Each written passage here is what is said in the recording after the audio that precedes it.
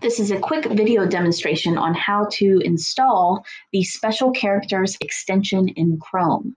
So make sure you have opened up Chrome as your browser. If you have your bookmarks bar visible, you will see this apps button over here on the left side. If you don't see or have your bookmarks bar active, you can come up to the three dots right here, click on bookmarks, and select show bookmarks bar. And then again, you will have your little apps button here.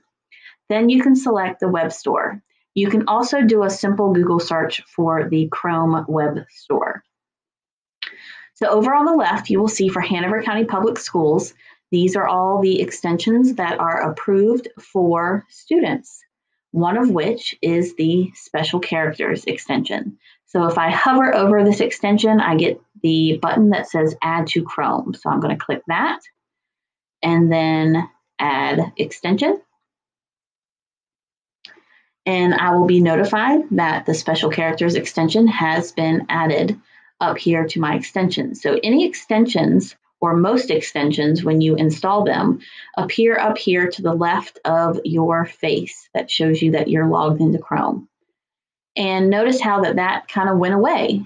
Well, if I click on my little puzzle piece here, I will see all of my extensions that I have added. And you'll see a little pin next to it. Now, if I scroll to find Special Characters, I can see that it is not turned blue. I have not pinned this one up here to this part of my extension. So I'm going to click this, and it will now stay here, easily visible, easily clickable for whenever I need to use Special Characters. So I can be in Google Drive. So I'm going to hop back to Google Drive real quick, and I could create a new document.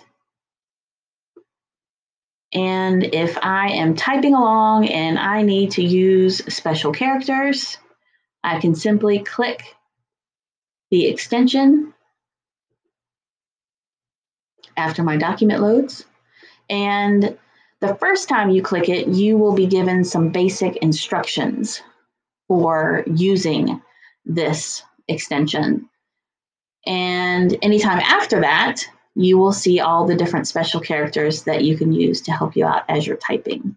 So if I need that, I'll just click on it and I can do Control or right-click paste, and the special character will appear.